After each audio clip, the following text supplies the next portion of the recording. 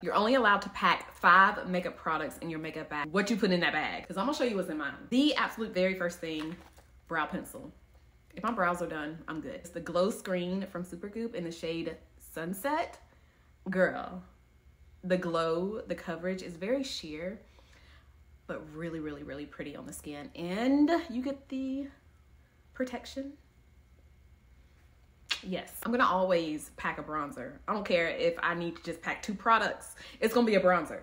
Of course, a mascara. Definitely need a mascara. The very last thing I would pack is, of course, a lip product. This is the Lawless Forget the Filler Lip Plumping Balm.